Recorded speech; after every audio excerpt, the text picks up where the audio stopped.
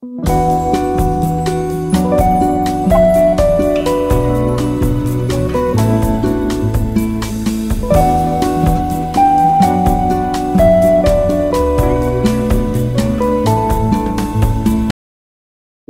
வையகம், வாழ்க வையகம், வாழ்க வளம்.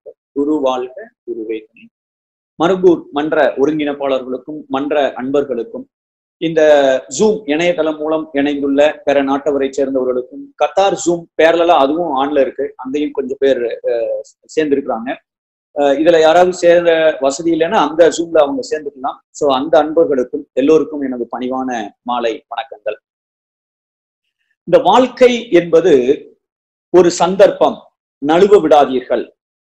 வாழ்க்கை என்பது ஒரு கடமை, அதை நிறைவேற்றுங்கள். வாழ்க்கை என்பது ஒரு லட்சியம், அதை சாதியுங்கள், அதை சாதனை செய்யுங்கள். வாழ்க்கை என்பது ஒரு சோகம், தாங்கிக் கொள்ளுங்கள். ஒரு போராட்டம், வென்று காட்டுங்கள். ஒரு பயணம், நடத்தி முடியுங்கள். இதெல்லாம் நம்ம டாக்டர் ஏபிஜே அப்துல் கலாம் அவர்களோட ஒரு சின்ன கவிதை. அப்துல் கலாம் அவர்களோட ஒரு சின்ன கவிதை. இதுல இந்த கடைசி வரி பாத்தீங்கன்னா, வாழ்க்கை என்பது ஒரு பயணம், நடத்தி முடியுங்கள். அப்படிப்பட்ட ஒரு அருமையான பாதையில தான் நீங்க எல்லாரும் இருக்கிறீர்கள். அதுல முதல் லைன் என்னன்னா, வாழ்க்கை என்பது ஒரு சந்தர்ப்பம், நழுவ விடாதீர்கள் அப்படின்னு சொல்லியிருக்கிறார். ஆக்சுவலா இந்த வார்த்தைக்கு, அதாவது வாழ்க்கை என்பது ஒரு சந்தர்ப்பம், நழுவ விடாதீர்கள் அப்படிங்கிறதுக்கு ஒரு உதாரண புருஷர்கள் அப்படின்னு நான் யாரை சொல்லலாம் அப்படின்னு சொன்னால், நிச்சயமா இந்த மருங்கூர் மக்களை தான் நான் சொல்லணும். அதை சொல்லாம நான் என்னால சிந்தனை உரைய தொடங்க முடியாது. ஏன்னா சின்ன காரணம், எத்தனையோ கிராமப்புற சேவை திட்டங்கள் நடந்திருக்கு, 150 மேல நடத்திருக்காங்க.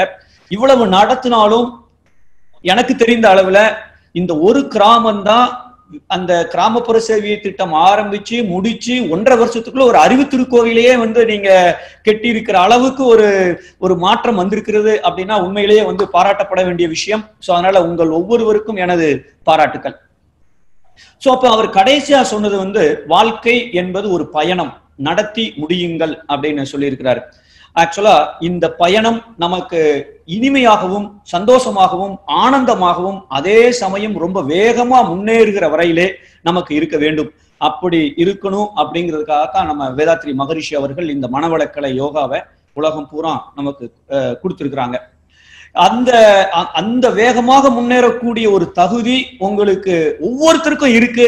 அவர்களோடு என்னுடைய சின்ன சிந்தனை உரையை நான் ஷேர் பண்றேன் அப்படிங்கிறதுல உண்மையிலேயே ரொம்ப ரொம்ப மகிழ்ச்சி. இப்ப கர்ம யோகம், அதுதான் நமக்கு இன்றைய சிந்தனை தலைப்பு. நம்ம கர்ம யோகம் அப்படின்னு சொன்னால் சேவை செய்வது. ஒரு 10,000 பேருக்கு நான் என் பிறந்த நாளுக்கு நான் சாப்பாடு போட்டேன். இல்ல கர்மயோகம் அப்படின்னா முற்றும் துறந்த துறவிகள்லாம் இதை செய்ய முடியும், நம்மெல்லாம் கர்மயோகி எல்லாம் ஆகிறது முடியாது. இல்ல மகரிஷி போன்ற மகான்கள் தான் அதை செய்ய முடியும். இல்ல ஒரு 60 வயசுக்கு மேலதான் கர்மயோகம்லாம் நம்மளால செய்ய முடியும் அப்படின்லாம் நாம நினைச்சிட்டு இருந்திருப்போம். அத்தனையும் தவறு. இது எதுவுமே சரி கிடையாது. அதாவது நான் சேவை செய்யறது தான் கர்மயோகம், அதுவும் கிடையாது. முற்றும் துறந்த துறவிகள் செய்யறதெல்லாம் கர்மயோகம், அதுவும் கிடையாது. சோ இப்போ அந்த கர்மயோகத்தை பற்றிய தவறான கருத்துக்கள் எனக்கும் அப்படிதான் இருந்தது, மகரிஷி சிஸ்டம் வர்ற வரைக்கும். சோ அதெல்லாம் நாம இன்றைக்கு கொஞ்சம் சரியான இதெல்லாம் நாம புரிஞ்சுக்க போறோம். காலையில எந்திரிச்சோம்னா பல்ல தேய்க்கிறோம், பல்ல தேய்க்கிறது கூட நாம எப்படி தேய்க்கிறோம் அப்படிங்கிறத வைத்து என்னுடைய செயல் கர்மயோகத்துக்கு கீழே வருதா இல்ல கர்மயோகத்துக்கு கீழே வரலையா அப்படிங்கிறத நாம முடிவு பண்ணிடலாம். சோ காலையில எந்திரிச்சதுல இருந்து தூங்குற வரைக்கும் என்னென்ன செய்கிறோமோ அத்தனையும் நாம் அந்த கர்மயோக முறைப்படி செய்தோமே ஆனால் கண்டிப்பாக நம்ம வாழ்க்கை ஆனந்தம் தான். சோ அதைத்தான் நாம இன்னைக்கு சிந்திக்க இருக்கிறோம். என்னென்ன இன்னைக்கு சிந்தனை செய்ய போறோம் அப்படின்னு சொன்னா ஒரு 5 விஷயங்களை நாம சிந்திக்க போறோம். 1, கர்மயோகம்னா என்ன, அடிப்படையா என்ன அர்த்தம் அப்படிங்கிறத பார்த்துக் கொள்ளலாம். 2வதாக, ஏன் நமக்கு இந்த கர்மயோகம் தேவைப்படுகிறது, அது இல்லாட்டி என்ன ஆகும். நமக்கு பக்தி யோகம் இருக்கு, ராஜயோகம் இருக்கு, ஞான யோகம் இருக்கு. எதற்காக இந்த கர்மயோகத்தை நாம பின்பற்ற வேண்டும், என்னென்ன காரணங்கள் அப்படிங்கிறத 2வதா பார்க்கலாம்.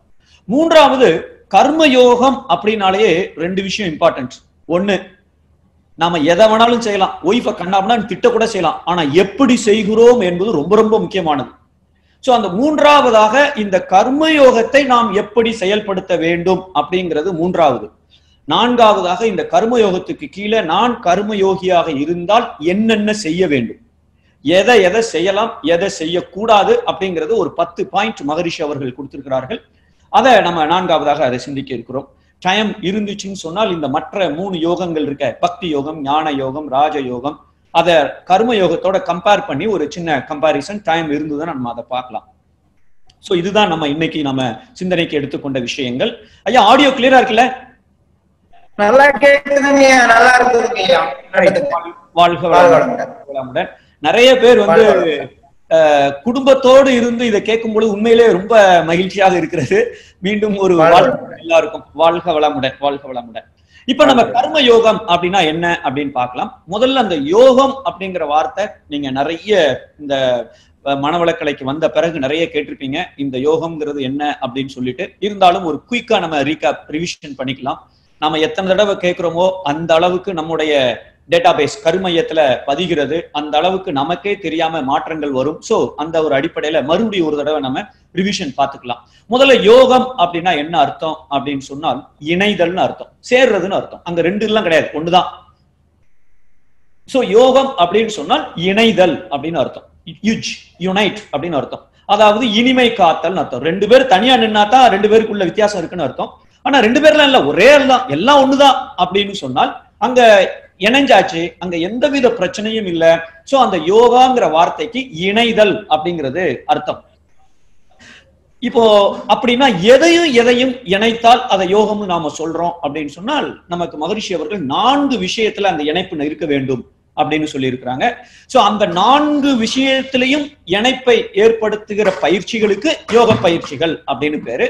சோ முதல் யோக பயிற்சி எது அப்படின்னு சொன்னால், நமக்குள்ள இந்த உடல் இருக்கு, மனசுன்னு ஒண்ணு இருக்கு, உயிர்னு ஒண்ணு இருக்கு.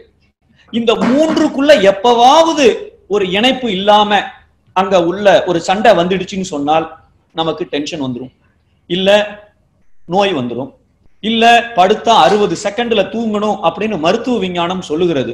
படுத்தா தூக்கம் வராது. எப்ப இந்த உடல், மனம், உயிர் இந்த 3ம் இணக்கமாக வேலை செய்யாவிட்டால். இங்க 2 இணைப்பு தேவைப்படுகிறது. ஒண்ணு, இந்த உடலும் மனசும் சண்டை போடக்கூடாது. நான் வாக்கிங் போலான்னு நினைக்கிறேன், 5 நிமிஷம் நடந்தாலே கால் முட்டி வலிக்குது. இப்ப இந்த 2க்கும் ஒரு பிரச்சனை வந்தாச்சு. அப்ப அங்க நமக்கு ஒரு சிக்கல் ஆரம்பமாகி விட்டது. அப்போ உடலுக்கும் மனசுக்கும் ஒரு இணைப்பு தேவைப்படுகிறது, இணைதல் தேவைப்படுகிறது. எக்ஸசைஸ் மூலமாக இதை நாம இனிமை காத்தோம்னா அங்க ஒரு இனிமை நமக்கு கிடைக்கிறது. சோ இப்போ உடற்பயிற்சியை மகரிஷி அவர்கள் சொல்லி கொடுத்திருக்கிறார்கள். உடல் மூலமாக நமக்கு எந்தவித பிரச்சனையும் வரக்கூடாது. அடுத்தாப்புல மனசு சம்பந்தப்பட்ட விஷயங்களையும் பிரச்சனை வரக்கூடாது. அதுக்கு நமக்கு தியானம், தவம் சொல்லி கொடுத்திருக்கிறார்கள். சோ அதனால இந்த 2க்கும் பயிற்சி இருக்கு. அடுத்த இணைப்பு எதுனா உடலுக்கும் உயிருக்கும் ஒரு இணக்கம் தேவைப்படுகிறது. உடலுக்கும் மனசுக்கும் ஒரு இணக்கம், 2வது உடலுக்கும் உயிருக்கும் ஒரு இணக்கம் தேவைப்படுகிறது. அதுக்கும் உடற்பயிற்சி, காயக்கல்ப பயிற்சியை கொடுத்திருக்கிறார்கள். சோ இந்த 2 இணைப்பு, இத எந்த பயிற்சி உடல், மனம், உயிர் இந்த 3க்கும் சண்டை இல்லாம பிரச்சனை இல்லாம ஒரு இணைதலை ஏற்படுத்துகிறதோ அதுக்கு பேரு யோகம் அப்படின்னு சொல்றோம். இப்போ எனக்குள்ள எல்லா யோகமும் இருக்கு, நான் இனிமையா இருக்கேன், சந்தோஷமா இருக்கேன். ஆனா அந்த தமிழ் படத்துல வர்ற வில்லன் மாதிரி நான் இருக்கேன்னு வச்சுக்கோங்க, அங்கேயும் ஒரு பெரிய சிக்கல் இருக்கு. கிளைமேக்ஸ்ல என்ன ஆகும் தெரியும். அப்படின்னா என்ன அர்த்தம்? நான் இனிமையாக இருக்கிறேன், பக்கத்து வீட்டுக்காரன்ட சண்டை, அண்ணன்ட சண்டை, தம்பிட்ட சண்டை, ஒய்ஃப்ட சண்டை, குழந்தைகள்கிட்ட சண்டை, பாஸ்ட சண்டை, டீ பாய்ட்ட சண்டை, இங்கேயும் சிக்கல். அப்ப 3வதாக இணைப்பு என்ன அப்படின்னா, எனக்கும் சமுதாயத்திற்கும் இடையே எனக்கு இனிமை இருக்க வேண்டும். அப்பதான் நான் சந்தோஷமாக வாழ முடியும். அது 3வதான இனிமை. 4வதா இது மட்டும் இருந்தா போதாது, எல்லாவற்றையும் இயக்கி கொண்டிருக்கிற அந்த இறைநிலை, கடவுள் அப்படின்னு சொல்றமே, இறைவன் சொல்றமே, அந்த சக்திக்கும் எனக்கும் இணக்கம் இருக்குமே. ஆனால் நான் இங்க கிடைக்கிற சந்தோஷம் எல்லாம் டெம்பரரி சந்தோஷம். சூப்பரா இட்லி இருக்கு, சட்னி இருக்கு, சாம்பார் இருக்கு, வடை இருக்கு, செம்ம டேஸ்டா இருக்கு, காலையில சாப்பிடும்போது நல்லா தான் இருக்கும். அதே இதை மத்தியானத்துக்கு கொடுத்தாங்கன்னா நமக்கு வெறுத்து போயிடும். எதெல்லாம் நிலையற்ற பொருளாக இருக்கிறதோ அதுல இருந்து கிடைக்கிற சந்தோஷமும் நிலையற்றதா தான் இருக்கும். அந்த இன்பம் நிலைச்சு நிக்குமான்னா நிக்காது. ஆனால் நிலையாக இருக்கக்கூடிய அந்த இயற்கை, அந்த இறையாற்றல், இறை சக்தி, கடவுள், அதோட நான் இணக்கமாயிட்டேன்னு சொன்னால் ஆனந்தமாக இருக்க முடியும். அப்படிப்பட்ட ஒரு ஆனந்தமான வாழ்க்கையை அனுபவிக்கத்தான் நாம் பிறந்திருக்கிறோம். அப்போ நம்முடைய உச்சபட்ச குறிக்கோள் என்ன அப்படின்னு கேட்டால், நானும் இறைநிலையும் இணைந்து செயல்பட வேண்டும். நான் வேறு, கடவுள் வேறு அல்ல. அந்த அளவுக்கு நான் இறை சக்தியோடு ஒன்னா இயங்கிட்டேன் அப்படின்னு சொன்னால் ஆனந்தம். அப்படின்னா என்ன? நான் நினைக்கிறது நடக்கும், நடப்பதைத்தான் நினைப்பேன். எங்க கூடி நமக்கு பிரச்சனை வரப்போகுது? ஒரு பிரச்சனையும் இருக்க போறது இல்லை. அப்ப யோகம் அப்படின்னு சொன்னால் உடலுக்கும் மனசுக்கும் ஒரு யோகம், உடலுக்கும் உயிருக்கும் ஒரு யோகம், எனக்கும் சமுதாயத்துக்கும் ஒரு யோக பயிற்சி, எனக்கும் அந்த இயற்கைக்கும் இறைநிலைக்கும் ஒரு யோக பயிற்சி. இந்த 4 வகையான இனிமையை இணக்கத்தை ஏற்படுத்தக்கூடிய பயிற்சிக்கு பேரு யோகம் அப்படின்னு சொல்றோம். நார்மலா யோகா அப்படின்னா யோகாசனம் அப்படிங்கிறத முக்காவாசி பேர் நினைச்சிட்டு இருக்கிறாங்க. அது வெறும் ஒரு 8ல் 1 பங்கு தான் அந்த யோகாசனம் என்பது யோகாக்கு. பட் இத்தனை அர்த்தங்கள் அதுக்கு இருக்கு. இப்ப நாம யோகா அப்படின்னா நாம என்னன்னு பார்த்துட்டோம். இப்ப அதுல 2வது வார்த்தை இருக்கு, கர்ம யோகம் அப்படின்னு சொன்னால் இந்த கர்மா அப்படிங்கிற வார்த்தைக்கு என்ன அர்த்தம் அப்படின்னு பார்க்கணும். இது ஒரு சமஸ்கிருத வார்த்தை. கிரு அப்படிங்கிற ஒரு வார்த்தையில இருந்து இந்த கர்மா அப்படின்னு வந்திருக்கு. கிரு அப்படின்னா செய்தல் அப்படின்னு அர்த்தம். ஏதோ ஒரு சேலையை செய்யணும். இப்ப நான் பேசிட்டு இருக்கேன், அது ஒரு கர்மா. நீங்க கேட்டுட்டு இருக்கீங்க, அது ஒரு கர்மா. அப்ப கர்மானா என்ன அப்படின்னா ஒரு செயல். என்ன மாதிரி செயல்? நான் நினைக்கிறதும் ஒரு செயல், பேசுறதும் ஒரு செயல், உண்மையிலேயே செயலும் செயல். அதாவது நான் சாப்பிடுறேன், பேசிட்டு இருக்கேன், நடக்கிறேன், ஓடுறேன், ஆபீஸ்ல ஒரு வேலையை செய்யறேன், ஒரு காய்கறி சாம்பார் பண்றேன், என்னெல்லாம் செய்கிறனோ அதுவும் ஒரு செயல். அப்ப கர்மா அப்படின்னு சொன்னால் 3 விதமான செயல்களை குறிக்கிறது. 1 நான் நினைக்கிற எண்ணங்கள், 2வது நான் பேசுகிற வார்த்தைகள், 3வது நான் கை காலெல்லாம் பயன்படுத்தி செய்யக்கூடிய செயல்கள். சோ அப்ப இந்த 3ம் சேர்ந்ததுதான் செயல் அப்படின்னு கர்மான்னு சொல்றோம். இப்ப கர்ம யோகம்னா என்ன அர்த்தம்? இந்த நான் செய்யக்கூடிய செயல்களின் மூலமாக ஒரு இணைப்பு, ஒரு இனிமையை நான் உருவாக்க முடியும் என்றால் அது கர்மயோகம். இப்ப நான் எக்ஸசைஸ் போடுறேன், எக்ஸசைஸ் போட்டு எனக்கு கை கால் வலியெல்லாம் இல்லாம இருக்கு அப்படின்னா அதுவும் கர்மயோகத்துக்கு கீழே வந்துடும். ஏன்னா உடற்பயிற்சியை ஒரு செயல், அந்த செயலின் மூலமாக ஒரு இனிமையை உருவாக்குகிறேன். அப்ப நான் எந்த செயலை செய்தாலும் சரி அது இனிமை வறுமையானால், இனிமை எங்க? எனக்குள்ள, சமுதாயத்துக்கும் எனக்கும், எனக்கும் இறைநிலைக்கும், இந்த 4ல எங்க இனிமை வந்தாலும் சரி அதை செயல்களின் மூலமாக செய்யக்கூடிய செயல்களுக்கு கர்ம யோகம். எப்ப அது இனிமை கிடைக்குமே ஆனால், அந்த இணக்கமான ஒரு சூழ்நிலை கிடைக்குமே ஆனால் அப்பதான் நம்ம கர்ம யோகம் அப்படின்னு சொல்றோம். இது நம்ம சொல்லிட்டோம் ஈஸியா, ஆனா அவ்வளவு சுலபம் கிடையாது. ஏன்னா கொஞ்சம் யோசித்து பார்ப்போமே, நாம ஏன் பிறந்திருக்கோம் அப்படின்னு ஒரு கேள்வியை கேட்டோம் என்றால், வினைப்பதிவாம் சுமையை விடுத்து தூய்மை பெறவே நினைவாய் உடல் எடுத்தேன், நிலம் மீது விழுந்த பின்னே எனை மறந்தேன், எந்தன் வினை மறந்தேன், உனை மறந்தேன், இறைவா உனை மறந்தேன், ஆனால் உள் நிறைந்து என்னை மீட்டுன்னு மகரிஷி ஒரு கவிதையில சொல்லியிருப்பாங்க. அதுக்கு அர்த்தம் என்னன்னா, நான் ஏன் பிறந்திருக்கிறேன்னா ஏற்கனவே செய்த செயல் தப்பு, பாவத்தை சேர்த்திருக்கேன், பதிவுகளாக என் கர்மால இருக்கு, அதை போக்குறதுக்கு தான் நான் பிறப்பே எடுத்திருக்கிறேன் அப்படின்னு சொன்னால், ஏற்கனவே ஒரு செயலை செய்து இப்ப பிறந்திருக்கிறேன், அந்த செயலுக்கு விளைவு என்ன? எனக்கு மகிழ்ச்சியா இருக்கலாம், துன்பமா இருக்கலாம், அல்லது உடல்ல நோயா இருக்கலாம், இல்ல நினைச்சது நடக்காது. அப்போ ஏற்கனவே ஒரு செயலை செய்யறதுனால் நான் பிறந்திருக்கிறேன், வாழ்ந்து கொண்டிருக்கிறேன். இப்ப மீண்டும் அதே மாதிரி ஒரு செயலை செய்தா மறுபடியும் சிக்கலாயிரும். நான் செயலை மாத்துனாதான் அந்த இனிமையை நான் கொண்டு வர முடியும். செயல் மூலமா தான் இப்ப இருக்கேன், இன்னைக்கு இருக்கிற நிலைமைக்கு காரணம் என்ன? நான் இதுவரை செய்த செயல்கள். அப்படின்னா கர்ம யோகத்தின் படி நான் இனிமை வர வேண்டும் என்றால், இறைநிலையோடு ஒன்றாக இணைந்து ஆனந்தமாக வாழ வேண்டும் என்றால் என்னுடைய செயலை நான் மாற்ற வேண்டும். இதுவரைக்கும் நான் எப்படி இருந்தனோ அப்படியே இருந்தால் பிறப்பு தொடர்ந்துட்டே இருக்கும். ஏன்னா மகரிஷி அவர்கள் மனவளக்கலை முதல் வால்யூம் புக்ல முதல் சாப்டர்ல ஒன்னு எழுதியிருப்பாங்க. மனிதர்கள் எல்லோரும் இன்பமாக வாழ ஆசைப்படுகிறார்கள், செய்த தவறிற்கான தண்டனையை அனுபவிக்கும் பொழுது, அதாவது துன்பமாக அனுபவிக்கும் பொழுது மீண்டும் தவறு செய்கிறார்கள், மீண்டும் மீண்டும் துன்பத்தை அனுபவித்துக் கொண்டிருக்கிறார்கள். இங்கதான் நம்ம கொஞ்சம் யோசித்து பார்க்கணும். செயல்கள் மூலமா தான் இப்ப நமக்கு கஷ்டம் நஷ்டம் வந்துட்டு இருக்கு, மீண்டும் அதே செயல்கள் மூலமாக நான் இனிமையை அடைய போகிறேன், ஆனந்தமாக வாழப் போகிறேன். அப்ப கர்ம யோகம் அப்படின்னு சொன்னால் என்னுடைய செயல் மூலமாக நான் ஆனந்தமாக வாழப் போகிறேன். சில பேர் பாத்தீங்கன்னா காலங்காத்தால எந்திரிப்பாங்க 5 மணிக்கு, எந்திரிச்ச உடனே டயத்தை பார்த்தோம், மணி 5 ஆயிட்டா, அப்பவுமே ஒரு பெரிய மணி 5 ஆயிட்டா, அதுக்கே ஒரு எந்திரிக்கும் போதே ஒரு பதட்டம் ஆரம்பிச்சாச்சு. இவர்கள் இந்த ஜென்மத்துல கர்மயோகத்தின் மூலமாக இறைநிலையை உணர முடியாது. ஒரு நாளைக்கு 2 மணி நேரம் தவம் செய்தாலும் சரி, இந்த தவம் செய்யும் பொழுது நாம இனிமையா இருப்போம். அப்ப ரொம்ப அமைதியா இருக்கும். அப்படியே இறைநிலையோடு ஒன்றி சுத்த வெளியில போய் ஐக்கியமாய் என்ன நடக்குன்னே தெரியாம நம்ம இழந்து ஆனந்தமா இருக்கும். பிரச்சனையே இல்லை, சூப்பர் தான். ஆனா எந்திரிக்க முடியாது, ஐயோ அப்படின்னு எந்திரிச்சோம் அப்படின்னு சொன்னா எங்க கூடி நான் செயல்கள் சரியா இருக்குன்னு அர்த்தம். ஏன்னா தவம் செய்யறது ஒரு நாளைக்கு 1 மணி நேரம். ஆனால் செயல்களை செய்வது காலையிலிருந்து தூங்குற வரைக்கும் நான் செயல்களை செய்துட்டு இருக்கேன். இங்கு நான் செயல்கள் சரியாக இல்லாவிட்டால், இறைநிலையோடு இணைந்து நான் செயலை செய்யாவிட்டால் கண்டிப்பா பிரச்சனை ஆரம்பமாகிறது. சோ அதனாலதான் இந்த கர்ம யோகம் அப்படிங்கிறது நம்ம தெளிவா தெரிந்து அதை செய்தால் மட்டுமே, தவம் செய்தால் கூட எனக்கு பிரயோஜனம் கிடைக்கும். இல்லாட்டி மெடிடேஷன் பண்ணிட்டு நம்ம செயல்களை தப்பா செய்துட்டோம் அப்படின்னு சொன்னால் அங்க பிரயோஜனம் இல்லை. அதாவது மெடிடேஷன் நல்லா பண்ணா ஒரு பெரிய கொள்ளைக்காரனாவும் இருக்கலாம். ஏன்னா அவனுக்கும் நல்ல மனோசக்தி வேணும், செமையா திட்டம் போடணும். கொலை செஞ்சா கூட ஒரு எவிடன்ஸ் இல்லாம அவன் கொலை செய்யணும், அவனுக்கு திறமெல்லாம் வேணும். ஆனால் அந்த செயல் தப்பா சரியான்னு கேட்டா தப்பான செயல். அவனுக்கு இப்ப சந்தோஷமா இருக்கலாம், ஆனா பின்னாடி இருக்கு அந்த செயலுக்கு உண்டான விளைவு. அதனால கண்டிப்பாக நம்முடைய செயல்கள் ரொம்ப ரொம்ப முக்கியம். சோ இதுதான் கர்ம யோகத்தோட ஃபர்ஸ்ட் அர்த்தம். என்னன்னா கர்ம யோகம் அப்படின்னா என்னுடைய செயல்கள் மூலமாக இறைவனோடு இணைந்து இனிமை காக்கக்கூடிய செயல்களுக்கு பேரு கர்ம யோகம். இப்ப இன்னும் கொஞ்சம் டீட்டெயிலா மகரிஷி ஒரு டெபினிஷன் இதுக்கு கொடுத்திருக்காங்க. இது இந்த வார்த்தைகள் உள்ள அர்த்தம். கர்மா அப்படின்னா செயல், யோகம்னா இணைதல், அவ்வளவுதான். இப்ப கர்ம யோகம்னா என்ன அப்படின்னு மகரிஷி ஒரு டெபினிஷன் என்ன கொடுத்திருக்காங்க அப்படின்னு சொன்னால், கடமை அறம். ரொம்ப மகரிஷி அவ்வளவு எளிமைப்படுத்தி எல்லாத்தையும் கொடுத்திருப்பாங்க.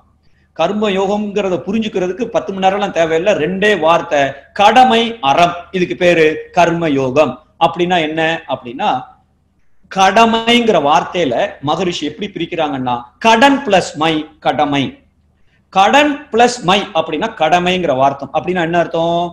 நான் இந்த பிறந்ததுக்கு காரணமே, மிந்தி நான் பிறக்கிறதுக்கு முன்னாடி நிறைய கடனை வாங்கியிருக்கோம் இந்த சமுதாயத்துல, ஏகப்பட்ட பேருக்கு துன்பத்தை கொடுத்து நிறைய பாவத்தை சம்பாதிச்சிருக்கோம். வாங்கின கடன் எல்லாம் திருப்பி கொடுக்கறதுக்கு தான் மறுபடி இறைநிலை இந்த உடல் மூலமாக இந்த பிறப்பு பிறந்திருக்கிறோம். வாங்கின கடனை திருப்பி செலுத்துறதுக்கு தான் இந்த பிறவி. அப்போ அறம்னா என்ன? அந்த கடனை எப்படி திருக்க முடியும்? திருப்பி கடன் வாங்கிடக்கூடாது. கடனை வாங்குறதுன்னா என்ன அர்த்தம்? பாவம் செய்திருக்கோம்னு அர்த்தம். பாவம் செய்திருக்கோம்னா என்ன அர்த்தம்? துன்பம் கொடுத்திருக்கோம்னு அர்த்தம். நான் யாருக்காவது துன்பம் கொடுத்தால் அது பாவம். இன்பத்தை கொடுத்தால், இல்ல ஒண்ணு வேண்டாம், உதவி செய்யாட்டாலும் பரவாயில்ல, தொந்தரவு செய்யாம இருந்தாலே புண்ணியம் தான் அது. சோ நம்ம உதவி கூட செய்யாட்டாலும் பரவாயில்ல, துன்பம் கொடுக்காம இருந்தாலே புண்ணியம். அப்படின்னா நாம இதுவரைக்கும் என்ன, நம்ம பிறந்ததுக்கு காரணம் என்னன்னா வாங்கின கடன், செய்த பாவம். இப்ப நான் என்ன செய்யணும்? கடனை திருப்பி கொடுக்கணும்னு சொன்னால் துன்பம் கொடுக்க கூடாது. அதுக்கு பேரு அற வாழ்க்கை அப்படின்னு பேர். அறம் அப்படின்னா அறம் செய்ய விரும்பு. அறம்னா தானம் மட்டும் கிடையாது. அறம்ங்கிற வார்த்தைக்கு அர்த்தமே அறுத்து விடுதல். எதை அறுத்து விடுதல்? கொண்டு வந்த பாவப்பதிவை அறுத்து கலட்டி விடுதல். புதுசா பாவம் சேர்க்காம இருத்தல், அதுக்கு பேர் தான் அறம். புதுசா பாவம் சேர்க்க கூடாது என்றால் இப்பொழுது நான் துன்பம் கொடுக்காமல் இருக்க வேண்டும், எனக்கோ பிறருக்கோ. இப்பொழுதோ எதிர்காலத்திலோ உடல் அளவிலோ மனதளவிலோ துன்பம் தராத செயல் அறச்செயல், அதுக்கு பேரு ஒழுக்கம் அப்படின்னு சொல்றோம். 2வது அறம்னா கடமையை செய்தல். 3வது முடிந்த அளவு உதவி செய்தல். சோ அப்ப அந்த அறத்தை நான் நான் செய்ய முடியும் என்றால் கண்டிப்பாக கர்மயோகி மாறிடலாம். அப்ப கர்ம யோகத்துக்கு என்ன அர்த்தம்? கடமை, கடமையை செய்யணும். எப்படி செய்யணும்? துன்பம் கொடுக்காம செய்யணும். இந்த கடமையை எப்படி செய்யணும்? கடனை வாங்கிட்டு திருப்பி கொடுக்கும் பொழுது நாம எப்படி கொடுப்போம்? நீ மட்டும் எனக்கு ஒரு 10,000 ரூபாய் அன்னைக்கு கொடுக்கலன்னா ஹாஸ்பிட்டல் நான் ரொம்ப கஷ்டப்பட்டிருப்பேன், ரொம்ப நன்றியான்னு நினைச்சிட்டு சொல்லுவோம் இல்லையா? அந்த உணர்வோடு நாம எல்லா செயல்களும் என்ன செயல்? கடமையை நான் செய்துட்டேன்னு சொன்னால் அதுதான் கர்மயோகம். என்னென்ன கடமைகள் இருக்கு? 5 வகை கடமைகள் இருக்குன்னு மகரிஷி சொல்லியிருக்காங்க. நான் எனக்கு செய்ய வேண்டிய கடமை, நான் என்னுடைய குடும்பத்துக்கு செய்ய வேண்டிய கடமை. குடும்பம்னா யாரு? நானு, ஒய்ஃபு, குழந்தைகள், என் அப்பா அம்மா, ஒய்ஃபோட அம்மா அப்பா, இவர்கள் தான் குடும்பம். அப்ப குடும்பத்திற்கு செய்ய வேண்டிய கடமை. அதற்கப்புறம் என் கூட பிறந்தவங்க, மாமா, அத்தை, தாத்தா, பாட்டி, சொந்தக்காரங்க, நண்பர்கள், அதெல்லாம் 3வது கடமை. 4வது நான் எந்த ஊர்ல இருக்கணும் அந்த ஊருக்கு உண்டான கடமை. ஏன்னா ஒருத்தர் வீடை கொடுத்திருக்காரு, ஒருத்தர் இந்த சாப்பாடை கொடுக்குறாரு, இந்த ஊர்ல ஏகப்பட்ட விஷயங்கள் எனக்கு கிடைச்சிட்டு இருக்கு, ஊருக்கு செய்ய வேண்டிய கடமை. 5வதாக இந்த உலகத்துக்கு செய்ய வேண்டிய கடமை. அப்போ மொத்தம் 5 கடமைகள் இருக்கிறது. நான் எனக்கு செய்ய வேண்டிய கடமை, என் குடும்பத்திற்கு செய்ய வேண்டிய கடமை, சுற்றம் நட்பர்களுக்கு செய்ய வேண்டிய கடமை, அந்த ஊருக்கு செய்ய வேண்டிய கடமை, உலகத்துக்கு செய்ய வேண்டிய கடமை. இந்த 5 வகை கடமைகளையும் ஒன்றுக்கொன்று முரண்படாமல் செய்ய வேண்டும். இப்ப நம்ம மன்றத்துல போய் சர்வீஸ் தான் பண்றோம்னு நான் ஒழுங்கா சாப்பிடாம, ஒழுங்கா தூங்காம, இல்ல எங்க வீட்டுல கத்திரிக்காய் வேணும்னு சொல்லிட்டு இருக்காங்க 4 நாளா வாங்கி கொடுக்காம நான் இங்க சேவை செய்தால் பாவம்ங்கிறாரு மகரிஷி. சோ அப்போ கடமையை ஒன்றுக்கொன்று முரண்படாமல் இந்த 5 வகை கடமைகளையும் நான் செய்ய வேண்டும். அதுதான் கடமைங்கிற வார்த்தைக்கு அர்த்தம். அறம் என்பது துன்பம் கொடுக்காமல் செய்ய வேண்டும். அப்ப கர்ம யோகம்னா என்ன அப்படின்னா, என்னுடைய கடமையை வாங்கின கடனை திருப்பி கொடுக்கிற மாதிரி நன்றி உணர்வோடு என் செயல்கள் மூலமாக ஒரு துன்பத்தை தராமல் இணைந்து, இறைவனோடு இணைந்து நான் செய்துட்டேன்னு சொன்னால் அதுக்கு பேரு கர்மயோகம். சோ இதுதான் முதல்ல நாம கர்மயோகம்னா என்ன அப்படிங்கிறத நாம இப்ப தெரிஞ்சிருக்கோம். 2வதாக கர்மயோகம் ஏன் தேவை, அது இல்லைன்னா இப்ப என்ன நம்ம தெரியலன்னா என்ன ஆயிருக்கு போகுது அப்படின்னு ஒரு நிமிஷம் கேட்டு பார்த்தோம்னா 3 காரணங்கள் இருக்கிறது எதற்காக இந்த கர்மயோகம் தேவைப்படுகிறது அப்படின்னு. நீங்க யோசிச்சு பாருங்க, நம்ம காலையில இருந்து நைட்டு வரைக்கும் ஏதையாவது ஒரு செயலை செய்யாம இருக்க முடியுமா? சும்மா இருக்க சான்ஸே இல்லை. அட்லீஸ்ட் நினைச்சுக்கிட்டாவது இருப்போம். ஒரு வேலை இல்லை அப்படின்னா சிந்தனையாவது ஓடும். அந்த ஆள் 100 ரூபா வாங்கினார, வாங்கி 3 மாசம் ஆச்சு, தரவே இல்லையே, மறந்தே போச்சே, அவருக்கு கூப்பிடணும்னு நினைச்சமே, என்ன அடை சாப்பிட்டு 4 மாசம் ஆச்சே, அது பாட்டுக்கு எண்ணம் வந்து கொண்டே இருக்கும். ஆக நாம காலையில எந்திரிச்சிட்டோம் சொன்னால் தூங்குற வரைக்கும் ஏதாவது ஒரு செயலை செய்யாமல் இருக்கிறோமா என்றால் இல்லவே இல்லை. செயலை செய்துகிட்டே இருக்கும். ஏன் சில பேர் கனவுல கூட கனவுல கூட சிந்தனை செய்கிறார்கள். நமக்கு கனவுலாம் வருது இல்லையா? ஒருத்தர் திடீர்னு தூங்கிட்டு இருக்காரு, ஒரு ஆள் திடீர்னு சிரிச்சிட்டாரு. அந்த அம்மா பயந்து போய் எழுப்புறாங்க. அவர் மறுபடியும் இந்த அம்மா எழுப்புறதுக்குள்ள அவரு ஓன்னு பயந்துட்டாரு. அப்புறம் என்னடா இது சிரிச்சாரு அழுறாரு என்ன அப்படின்னு சொல்லி மறுபடியும் கேட்ட உடனே அப்பதான் அவர் சொல்லுவாரு, இல்ல எனக்கு கனவு வந்தது. என்ன கனவு?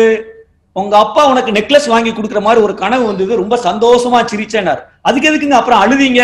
பில்ல ஏண்ட கொடுத்துட்டாரு, உடனே பயந்து போயிட்டேன் அப்படின்னாராம். அப்போ நைட்டு தூங்கும் போது கூட நமக்கு அந்த ஒரு செயல் ஓடிக்கொண்டிருக்கிறது. அது நல்லது கிடையாது இந்த கனவு வர்றது, ஆனால் ஒரு செயல் இருக்குது. இப்ப மொத்தத்துல காலையில எந்திரிச்சதுல இருந்து தூங்குற வரைக்கும் ஏதாவது ஒரு செயலை செய்து கொண்டே இருக்கிறோம். அந்த செயல் மட்டும் தப்பா ஆயிடுச்சுன்னு சொன்னால், அதாவது அந்த இனிமையை கொடுக்காமல் துன்பத்தை தரக்கூடிய செயலாக இருந்தால், வாழ்க்கையில ஏற்கனவே செய்வதா பாவத்துக்கு பிறந்திருக்கிறோம். மீண்டும் மீண்டும் மீண்டும் இன்பத்தையும் துன்பத்தையும் அனுபவித்துக் கொண்டே இருப்போம். பிறப்பு நீண்டு கொண்டே இருக்கும். என்னைக்கு இறைநிலையை உணர்ந்து ஆனந்தமாக வாழக்கூடிய டைம் என்னைக்கு நமக்கு கிடைக்கும்? ரொம்ப கஷ்டம் இல்லையா? அதனால கர்ம யோகத்தை நாம பின்பற்றினா தான் நாம நிச்சயமாக அந்த ஆனந்தமான ஒரு வாழ்க்கை நமக்கு கிடைக்கும்.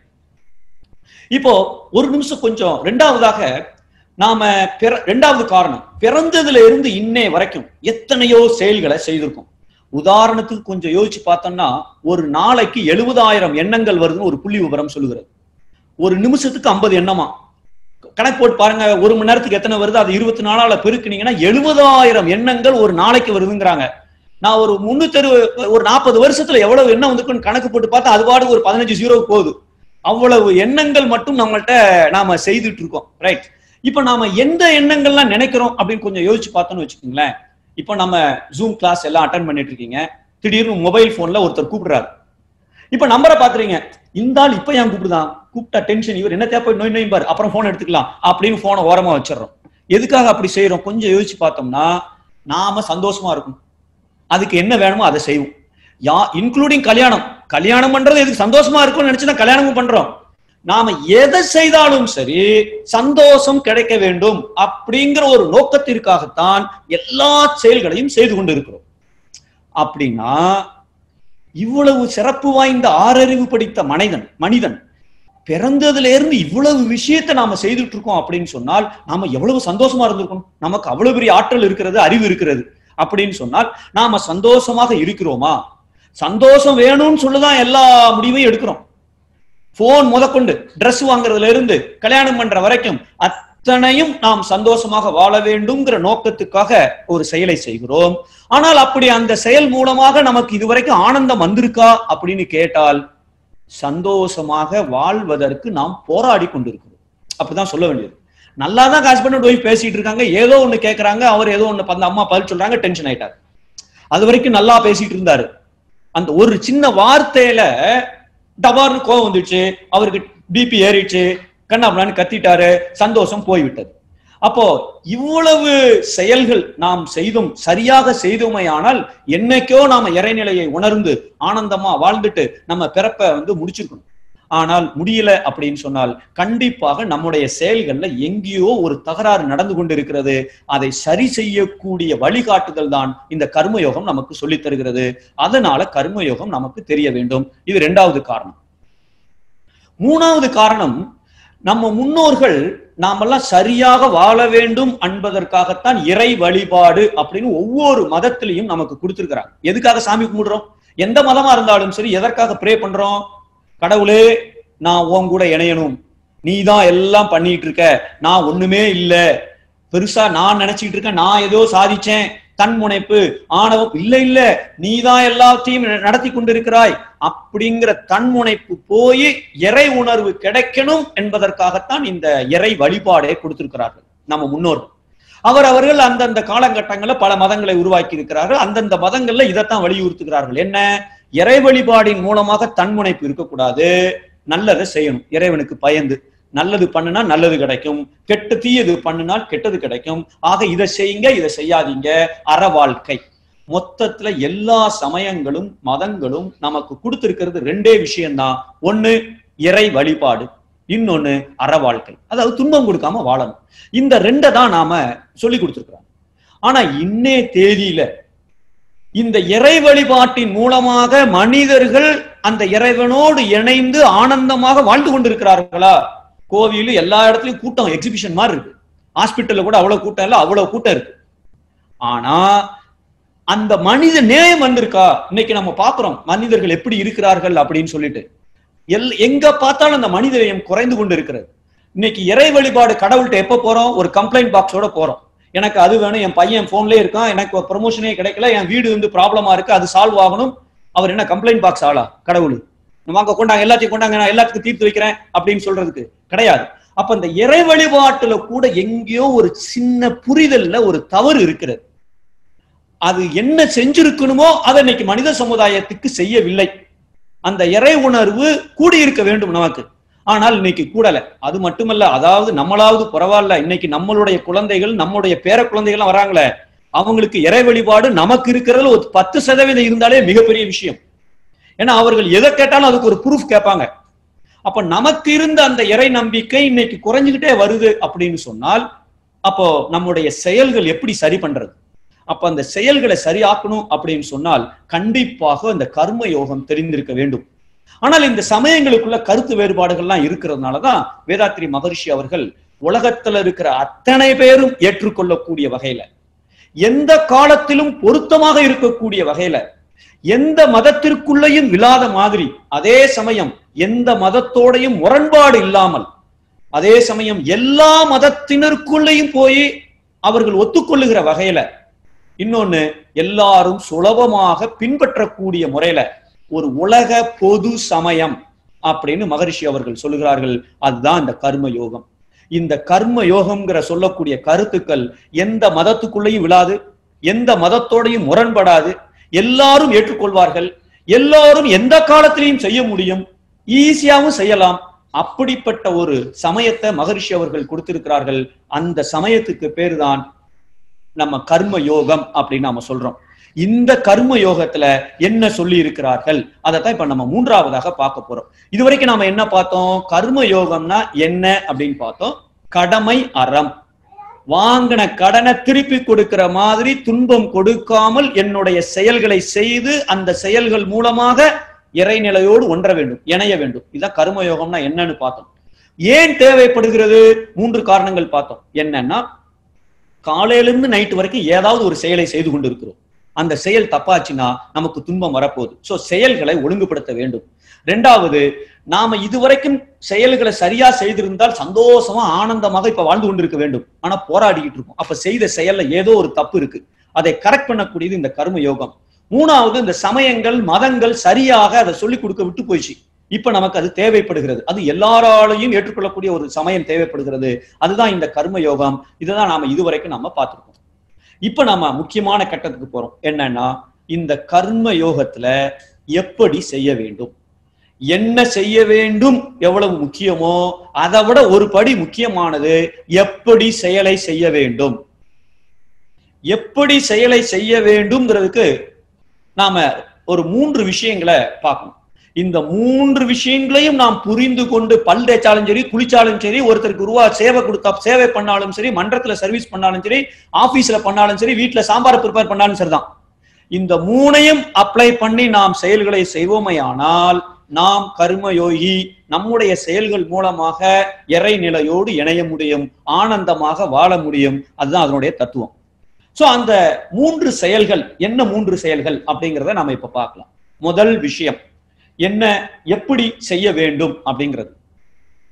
குறிப்பா நானும் நினைச்சிட்டு இருந்தேன், கர்ம யோகம்னா நாம தொண்டு செய்யறது, சேவை செய்யறது, பிறந்த நாள் அன்னைக்கு ஒரு அனாத ஆசிரமத்துல போய் சாப்பாடு கொடுக்கறது, இல்ல வேற யாராவது படிப்பு செலவுக்கு கேட்கறாங்களா பணத்தை கொடுக்கறது, இதெல்லாம் நாம கர்ம யோகம் நான் அப்படி நினைச்சிட்டு இருந்தேன். ஆக்சுவலா நாம புண்ணியம் செய்ய செய்ய செய்ய செய்த பாவத்திற்கான வீரியம் கொஞ்சம் குறைகிறது. அது உண்மை. அது மகரிஷி ஒரு அருமையான எக்ஸாம்பிள் கொடுப்பாங்க. என்னன்னா, ஒருத்தர் பாவம் பண்ணி 2 பேர் பாவம் பண்ணியிருக்கிறார். இந்த 2 பேரோட பாவத்துக்கு ஒரு ஆக்சிடென்ட் ஆகும். ஆனா ஒருத்தர் புண்ணியம் நிறைய பண்ணியிருக்கார், ஒருத்தர் புண்ணியமே செய்யலைன்னு வச்சுக்குவோம். இந்த 2 பேருக்கும் பாவத்துக்கு தண்டனை ஆக்சிடென்ட் ஆகும், ஒரு விபத்து நடக்கும்.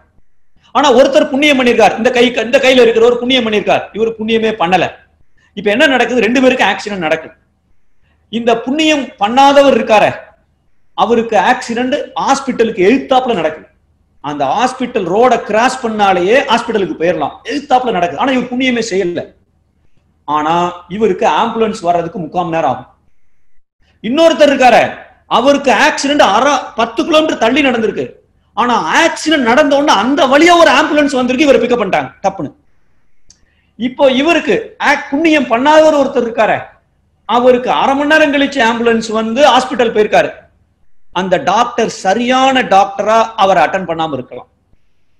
சாதாரண பிரச்சனையை அவர் ரொம்ப யோசிச்சு அதா இருக்குமா இதா இருக்குமான்னு போட்டு கொஞ்சம் காம்ப்ளிகேட் பண்ணி 4 நாள்ல குணமாய் வீட்டுக்கு வர வேண்டியவர் ஒரு 6 மாசமா உள்ள இருக்கிற மாதிரி அவருக்கு ட்ரீட்மெண்ட் கிடைக்கலாம்.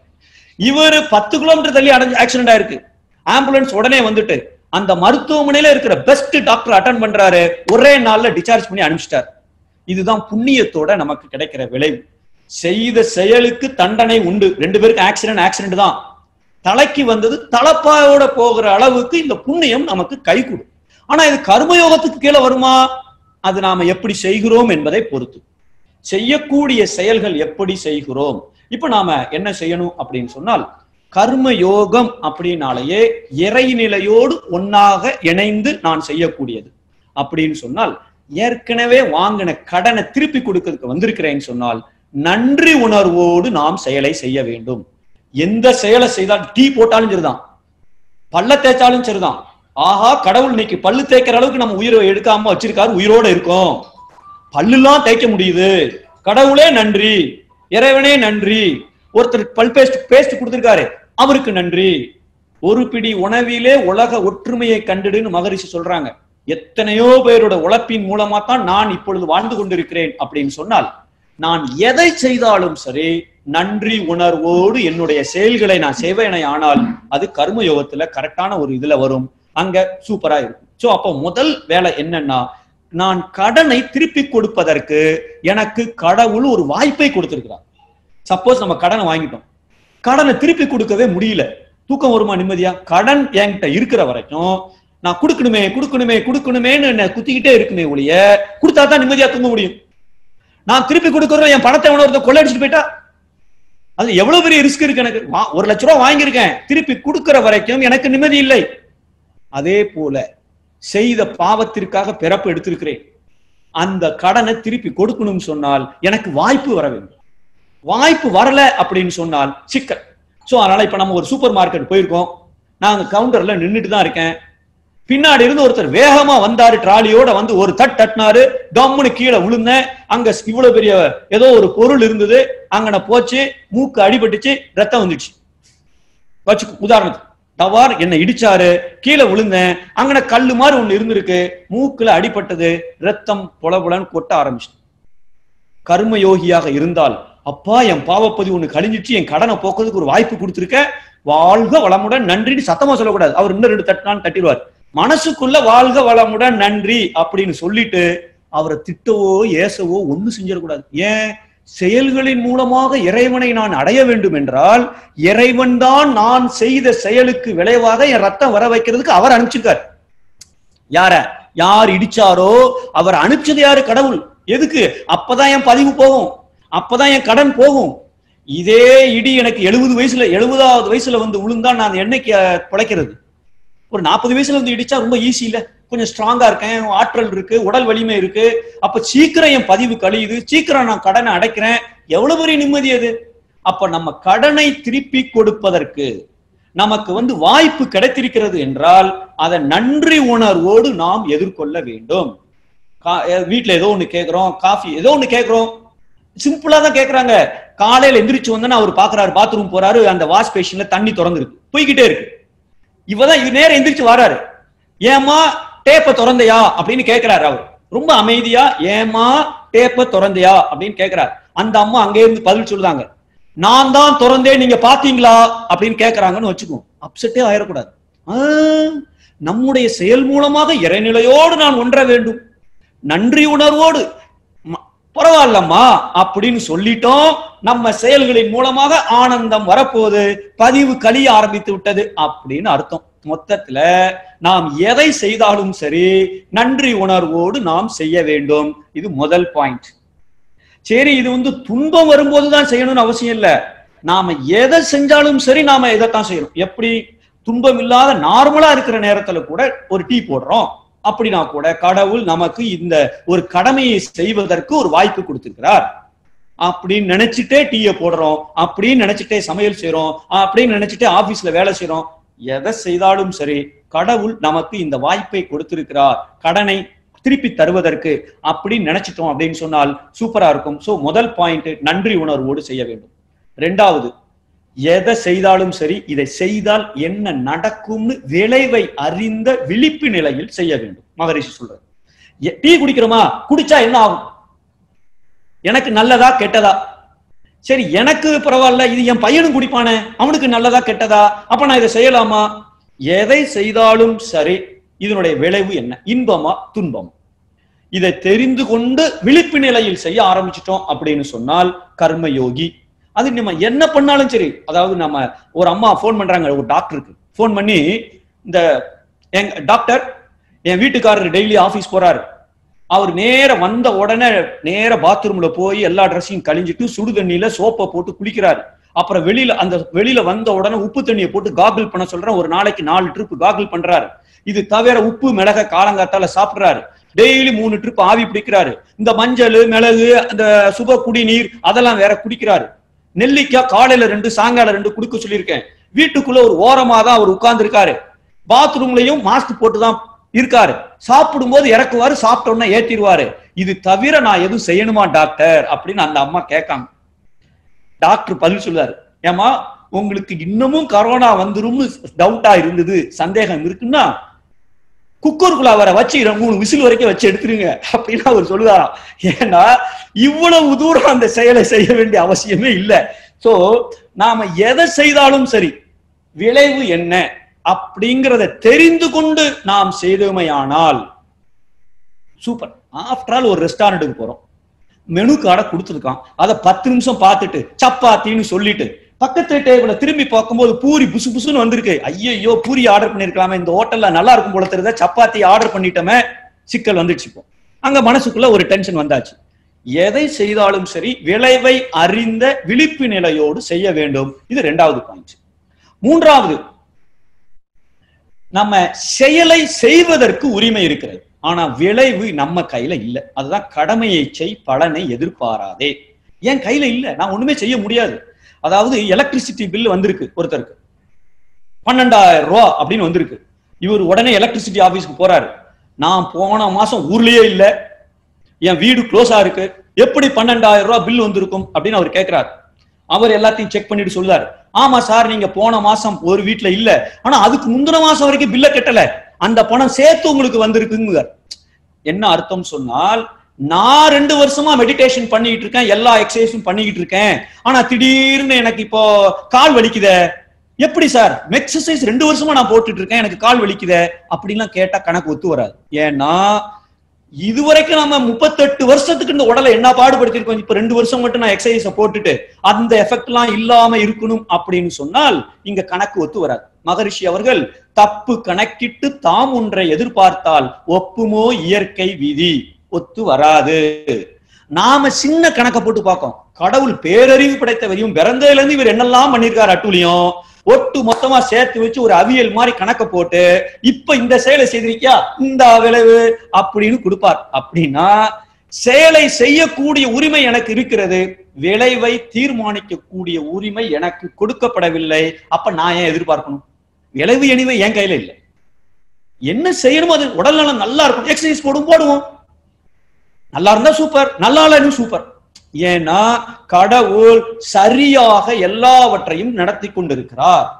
கோவில்ல பிரசாதம் கொடுக்குறாங்க, நம்ம குறை சொல்றோமா? பொங்கல்ல உப்பு ஜாஸ்தியா போட்டாங்களே, நெய் போடவே இல்லையே, எங்க கடுகே இல்லையே, எப்படி தாளிச்சாங்க? கோவில் சன்னதியில எதை கொடுத்தாலும் குறை சொல்லாமல் எடுத்துக்கொள்கிற மாதிரி நமக்கு பிராக்டிஸ் என்னன்னா, அதே கடவுள் வாழ்க்கையில துன்பத்தை கொடுத்தாலும் ஏற்றுக்கொள்ள வேண்டும். பொங்கலை மட்டும் கொடுத்தா மட்டும் நாம சந்தோஷமா எந்த குறை இருந்தாலும் ஏற்றுக்கொள்கிறது மட்டும் இல்ல, வழக்கத்துக்கு வரணும். கடவுள் கொடுப்பது மிக சரியாக கொடுத்து கொண்டிருக்கிறார் என்னுடைய கர்ம வினைப்படி, இதுதான் உண்மை. அப்ப அங்க எதிர்பார்ப்பு இல்லாமல் என்னுடைய செயலை செய்ய வேண்டும். என்ன பண்றோம், நம்ம பர்த்டே அன்னைக்கு ஒரு ட்ரெஸ் வாங்கியிருக்காங்க, போட்டிருக்காங்க, என் ட்ரெஸ்ஸை யாருமே நல்லா இருக்குன்னே சொல்லலையே, என் ட்ரெஸ்ஸை யாருமே நல்லா இருக்குன்னு சொல்லலையே, டென்ஷன் ஆயிடுறாங்க. இந்த பேஸ்புக்ல லைக்ஸ் போடலைன்னா டென்ஷன் ஆயிடுறாங்க, வாட்ஸ்அப்ல மெசேஜ் அனுப்பிட்டு ரிப்ளை அனுப்பலன்னா டென்ஷன் ஆயிடுறாங்க. எதிர்பார்ப்பு இருக்கிற வரைக்கும் என்னுடைய செயல்களின் மூலமாக இறைவனோடு இணைய முடியாது, ஆனந்தம் கிடைப்பது கஷ்டம். ஆக எந்த செயலை செய்தாலும் சரி எப்படி செய்ய வேண்டும்? 3 விஷயம் ஞாபகம் வரணும். 1, நன்றி உணர்வோடு செய்ய வேண்டும். 2, என்ன விளைவு என்பதை தெரிந்து செய்ய வேண்டும். 3, எதிர்பார்ப்பு இல்லாமல் செய்ய வேண்டும். சரி, அதுக்காக ஆபீஸ்ல இருந்து வீட்டுக்கு வரோம், வீட்டுல சாப்பாடு இருக்குமோ இல்லையோ, இருக்காதுன்னு நினைச்சிட்டா வரணும் அப்படிலாம் இல்ல. சாப்பாடு இருக்குன்னு நினைக்கிறது தப்பு இல்ல, இருந்தால் சந்தோஷம், இல்லாட்டாலும் சந்தோஷம், அவ்வளவுதான். அந்த அளவுல அதை எடுத்துக்கொள்ள வேண்டும். ஆபீஸ்ல வேலை பார்க்கிறோம், 30 நாள் அவன் சம்பளம் கொடுக்காம இருந்தா எனக்கு பிரச்சனை இல்லை அப்படின்னு நினைக்க சொல்லல. வேலை பார்த்ததுக்கு சம்பளம் இருக்க வேண்டும், ஆனா சம்பளம் வரலையா அப்செட் ஆயிடக்கூடாது. கடவுள் ஏதோ ஒரு கணக்கு போட்டுதான் நமக்கு செய்துட்டு இருக்காரு, இப்ப நாம என்னுடைய உரிமையை நான் எப்படி பெற்று இந்த சேலரியை வாங்குவது அப்படின்னு கொஞ்சம் யோசிக்கணுமே ஒழிய அங்க அப்செட் ஆகக்கூடாது என்பதுதான் நம்ம சொல்ல வர்ற கருத்து. சரி, அப்போ இந்த செயலை எப்படி செய்ய வேண்டும் அப்படின்னு சொன்னா நம்ம 3 விஷயங்கள் பார்த்திருக்கோம். நன்றி உணர்வோடு செய்ய வேண்டும், விளைவை என்ன விளைவுன்னு பார்த்துட்டு செய்யணும், 3வதாக எதிர்பார்ப்பு இல்லாமல் செய்ய வேண்டும். ஒரு அம்மா வீட்டுக்காரருக்கு போன் பண்றாங்க, போன் பண்ணிட்டு ஏங்க இன்னைக்கு தேதி என்னன்னு கேக்குறாங்க. இவரு 12ஆம் தேதி அப்படின்னு சொல்லிட்டார், போனை வச்சுட்டார். இப்ப இவருக்கு டென்ஷன் ஆயிட்டு, இந்த அம்மா ஏன் இன்னைக்கு தேதியை கேட்காங்க? ஒய்ஃபு அவ பர்த்டேவா இல்லையே, வெட்டிங் டேவா அதுவும் இல்லையே, அவன் மாமனாரோட பர்த்டேவா இல்லையே, எதுக்காக டேட்? டென்ஷன் ஆயிட்டா இருக்கும். இவர் ஏதோ மறந்துட்டு அந்த அம்மா போன் பண்ணி என்ன தேதின்னு கேட்கிற மாதிரி, எதுக்கு அனாவசிய டென்ஷன்? நாம செய்யறத செஞ்சாச்சு, விளைவு என்ன வருதோ ஏற்றுக்கொள்ள வேண்டும். இங்க சரி ஏதோ தப்பு பண்ணிட்டோமா, ஆக்சுவலா அந்த அம்மா கேலண்டரை கழிச்சு 4 நாள் ஆச்சு, என்ன தேதிங்கிறதுக்காக கேட்டிருக்காங்க, ரொம்ப சாதாரண விஷயம். இவர் ஏதோ டேட்டா கேட்டோம்னா பிறந்த நாளை மறந்துட்டோமா, திருமண நாளை மறந்துட்டோமா, அந்த கற்பனை. சோ எதிர்பார்ப்பு ஏமாற்றத்தை தரும். சோ அதெல்லாம் இல்லாம நாம செய்ய வேண்டும், அதுதான் அதை பார்த்துருக்கோம். இப்ப அடுத்தாப்புல என்னென்ன செய்ய வேண்டும், இது ரொம்ப முக்கியமானது. எதை செய்யலாம், எதை செய்யக்கூடாது, அது நம்ம ஏற்கனவே நம்ம பார்த்திருக்கோம். நாம செய்ய வேண்டியதெல்லாம் மனிதனுடைய வாழ்க்கை என்பது நான், சமுதாயம், இயற்கை, அதாவது இறைநிலை, அந்த இயற்கை, இந்த 3ஐயும் ஒட்டி தான் நம்ம வாழ்ந்துட்டு இருக்கோம். நான் என்பது நானும், சமுதாயம் என்பது என் மனைவி, குழந்தைகள், அண்ணன், தம்பி, அக்கா, வேலை பார்க்கிற ஊரு, அந்த ஊர்ல இருக்கிறவங்க, சாப்பாடு, அத்தனையும் இந்த சமுதாயம். நம்ம எல்லாம் இயக்கி கொண்டிருக்கிற அந்த இறையாற்றல்ங்கிற இறை சக்தி, அது கடவுள்னு சொல்றோம். அந்த 3ம் சேர்ந்துதான் நாம் வாழ்ந்து கொண்டிருக்கிறோம். இந்த 3க்கும் நான் எங்கேயுமே துன்பம் கொடுக்காமல் வாழ வேண்டும், அவ்வளவுதான். நான் செய்யக்கூடிய செயல்கள் எனக்கும் துன்பம் வரக்கூடாது, சமுதாயத்திற்கும் துன்பம் இருக்கக்கூடாது, அந்த இறைநிலைக்கும் முரண்பட்டு விடக்கூடாது. முரண்பட்டுன்னா என்ன அர்த்தம்? ஆபீஸ்ல பாஸ் சொல்றாரு இந்த ரூமை கிளீன் பண்ணுங்க அப்படின்னு சொல்லுவாரு, இவர் போய் குப்பையை போட்டாருன்னா எப்படி இருக்கும்? ஆபீஸ்ல பாஸே சொல்லிட்டாரு ரூமை கிளீன் பண்ணுங்கன்னு, இவர் அப்ப புதுசு புதுசா குப்பையை கொண்டு போட்டாருன்னா எப்படி முரண்படுகிறோமோ அதே போல கடவுள் என்ன செய்து கொண்டிருக்கிறாரோ அதற்கு முரண்படாமல் நான் செய்ய வேண்டும். அப்படின்னா நான் என்ன செய்யணும்? இறைநிலை என்னெல்லாம் செய்துட்டு இருக்கோ அதுக்கெல்லாம் முரணே பற்றக்கூடாது. அந்த அம்மா போன் பண்ணி கேட்டது இல்ல, நம்மளை சுத்தி அந்த ட்ராலியை வச்சு ஒரு சூப்பர் மார்க்கெட்ல ஒருத்தர் இடிச்சார, கடவுள் தானே செய்கிறார், எனக்கு தேவையான பனிஷ்மெண்ட் கொடுத்திருக்காரு, முரண்பட்டு விடக்கூடாது. எங்கேயுமே யாருக்குமே துன்பம் கொடுத்து விடக்கூடாது. இதுதான் அடிப்படை கான்செப்ட். நான் என்னுடைய கடமையை செய்ய வேண்டும், ஆனா யாருக்கும் துன்பம் கொடுத்து விடக்கூடாது, முடிஞ்சா உதவி செய்யணும். இந்த மூணே விஷயம் தான். என் கடமையை செய்யணும், யாருக்கும் துன்பம் கொடுத்துடக்கூடாது, மூணாவது முடிஞ்ச அளவு உதவி செய்யணும். இந்த மூன்றை அடிப்படையா பேஸ் பண்ணி மகர்ஷி அவர்கள் ஒரு 10 பாயிண்ட் கொடுத்திருக்கிறாங்க. அது என்னென்ன அப்படிங்கறத இப்ப நம்ம பார்க்கலாம். முதல் பாயிண்ட் இயற்கை அப்படிங்கிறதுல கடவுள் எல்லாம் நம்மளுடைய பிறப்போட நோக்கமே இறை உணர்வு. அதாவது அதைத்தான் முக்திங்கிறோம், மோட்சங்கிறோம், தன்னிலை உணர்தல்ங்கிறோம், முழுமை பேருன்னு சொல்றோம், விடுதலைங்கிறோம், வீடு பேருன்னு சொல்றோம், பல பேர்கள்ல சொல்லிட்டு இருக்கோம். சிம்பிளா ஒன்னே ஒண்ணுதான், நான் எதற்காக வாழ்ந்து கொண்டிருக்கிறேன் அப்படின்னு கேட்டா இறை உணர்வு பெற வேண்டும். அப்படின்னா என்ன? இந்த இறைவன் தான் எனக்குள்ளாவும் இருக்கிறான், எல்லாத்துக்குள்ளயும் இருக்கிறான், எல்லா இடத்துலயும் இருக்கான். இவ்வளவுதான். ஒய்ஃப் யாரு? கடவுள். பையன் யாரு? கடவுள். என்ன இடிச்சவன் யாரு? கடவுள். பாம்பு யாரு? கடவுள். எல்லாம் இறைநிலையோட ஒரு தன்மாற்றம். இதை உணர்ந்துட்டோம்னா பிறப்பின் நோக்கம் வந்தாச்சுன்னு அர்த்தம். உணர்ந்தா மட்டும் போதாது, அதற்கு தகுந்த மாதிரி என்னுடைய செயல் இருக்கும் இல்லையா? அப்ப முதல்ல பாயிண்ட் என்னன்னா, நான் எந்த வேலையை செய்தாலும் சரி என்னுடைய நோக்கம் இறை உணர்வு பெறுதல். இது ஞாபகத்தில் இருக்கும். நான் எந்த வேலையை செய்தாலும் சரி இறை உணர்வு பெறுவதுதான் என் நோக்கம். அப்படின்னா என்ன அர்த்தம்? எரிச்சப்படக்கூடாது, கோவப்படக்கூடாது, குறை சொல்லக்கூடாது, குற்றம் கண்டுபிடிக்க கூடாது, வருத்தப்படக்கூடாது, புலம்பக்கூடாது, கவலைப்படக்கூடாது, வற்புறுத்தக்கூடாது, கட்டளை இடக்கூடாது, அதிகாரம் செய்யக்கூடாது, அவமதிக்க கூடாது. இதுல எதை செஞ்சாலும் சரி நீங்க இறைவனுக்கு முரண்படுகிறீர்கள்னு அர்த்தம். ஏன்னா கடவுள் தான் எல்லாத்தையும் கொடுத்துட்டு இருக்காரு என் பாவத்துக்கு தகுந்த தண்டனையை. இதுல போய் நான் குறை சொல்ல கடவுளை பார்த்து அறிவு இருக்கான்னு கேட்கிற மாதிரி. ஒய்ஃபிட்ட அறிவு இருக்கான்னு கேட்டால் ஒய்ஃப் எல்லாம் கேட்கல, கடவுளை பார்த்து அறிவு இருக்கான்னு கேட்கிற மாதிரி. நல்லா புரிஞ்சுக்குங்க. யாரா இருந்தாலும் சரிதான், அறிவு இருக்கா, கூறு இருக்கா அப்படின்னு நாம திட்டணும்னா அவர்கள் என் இஷ்டப்படி வாழ வேண்டும் அவசியம் இல்லை, கடவுள் இஷ்டப்படி வாழ்ந்து கொண்டிருக்கிறார்கள் என்னுடைய கர்ம வினைப்படி அப்படின்னு சொன்னால் எங்கேயும் நான் முரண்பட்டு விடக்கூடாது. நான் இறைவன் செய்கிற செயல்களுக்கு ஒத்து நான் செய்ய வேண்டும் என்றால் இறைவன் என்ன செய்துட்டு இருக்கானோ அதே மாதிரி நானும் செய்யணும். சோ இதை நம்ம ஃபர்ஸ்ட் ஞாபகம் வச்சுக்கணும். முதல் வேலை எல்லாம் கடவுள் தான் அப்படிங்கிற பாயிண்ட் எனக்கு ஞாபகம் இருக்கும். இதை மறந்துட்டோம் சொன்னால் இறை மறதி. அப்படின்னா மகரிஷி அருமையா கொடுத்திருக்காங்க. ஆணவம், தன்முனைப்பு. நான் சொல்றேன் 5 மணிக்கு ரெடி ஆகணும்னு, ஏன் ரெடி ஆகல? நான் சொல்றேன், நான் என்ன கடவுளா? நான் சொல்றபடி அவங்க எல்லாம் கேட்கறதுக்கு? என் கர்ம வினைப்படிதான் அவர்கள் நடந்துட்டு இருப்பாங்க இல்லையா? அப்போ இறை மறதி என்பது தன் முனைப்பின் அடையாளம். அப்ப எல்லாம் கடவுள் தான் மிக சரியாக நடந்து கொண்டிருக்கிறது, என்னுடைய நோக்கமே அதை உணர்வதுதான் அப்படிங்கிறது முதல் பாயிண்ட். ரெண்டாவது, நான் 5 வகை கடமைகளை செய்ய வேண்டும். எனக்கு செய்யற கடமை, என் குடும்பத்துக்கு செய்யற கடமை, நான் அந்த சுற்றம் நட்பு அவர்களுக்கு செய்யற கடமை, ஊருக்கு செய்யற கடமை, உலகத்துக்கு செய்யற கடமை. ஒன்றுக்கொன்று முரண்படாமல் என்னுடைய கடமையை செய்ய வேண்டும். இது ரெண்டாவது. மூணாவது, நான் அறத்தோடு செய்ய வேண்டும். துன்பம் கொடுக்காமல் அந்த கடமையை நான் செய்ய வேண்டும். நான் யாருக்கும் எக்காரணத்தை கொண்டும் துன்பம் தராமல் என்னுடைய செயல்களை செய்ய வேண்டும். அது மூன்றாவது. நாலாவது, எனக்கு செய்ய வேண்டிய கடமையில முதல் கடமை நான் எக்ஸசைஸ் போடுறது, தவம் செய்யறது, காயக்கல்பம் செய்யறது. அதை நான் ஒழுங்காக செய்யலைன்னு சொன்னால் என்னுடைய கடமையை நான் செய்ய முடியாது. அஞ்சாவது, நான் இருக்கிற கடன்லயே ரொம்ப அதிகமான கடன் யார்கிட்ட வாங்கியிருக்கேன்னா என்னை வளர்த்த அம்மா அப்பா, அப்புறம் ஆசிரியர், அப்புறம் அந்த அரசாங்கம், அப்புறம் கடவுள். இந்த 5 வரிசையில மகரிஷி கொடுத்திருக்கிறாங்க. மாதா, பிதா, குரு, அரசாங்கம், கடவுள். இந்த 5ஐயும் மதிக்க வேண்டும். அதிகமான கடன் வாங்கினது அம்மா, அதுக்கப்புறம் அப்பா, அப்புறம் குரு. சோ அப்ப நமக்கு சொல்லி கொடுத்த ஆசிரியர்கள் அத்தனை பேரும். அப்போ இந்த மாதா, பிதா, குரு, தெய்வம், அரசாங்கம், தெய்வம், இந்த 5ஐயும் மதிக்க வேண்டும். இது 5வது பாயிண்ட். 6வது பாயிண்ட், இந்த அறத்துல வந்து நாம முடிந்த அளவுக்கு நம்ம உதவியும் செய்யறோம். ஈகை, அதாவது பிறருக்கு முடிந்த அளவுக்கு நாம உதவி செய்யறது ஈகை அப்படின்னு நாம சொல்றோம் இல்லையா. அந்த ஒழுக்கம்ங்கிறது ஒண்ணு, அறம்ங்கிறது ஒண்ணு. அடுத்தாப்புல பெண் இனத்தை மதிக்க வேண்டும். ஆண்டாண்டு காலமாக பெண்களை வந்து ஒரு 3ஆம் தர மனிதர்களாக தான் இந்த சமுதாயம் ஒரு 1000 வருஷமா நடத்திட்டு இருக்காங்க. அவர்களை மதிக்க வேண்டும். அடுத்தாப்புல ஆன்மீகம், முடிந்த அளவுக்கு உலகத்துக்கு தொண்டு செய்ய வேண்டும். சோ இந்த 10 விஷயங்கள் தான் வந்து மகரிஷி கொடுத்திருக்கிற விஷயங்கள்.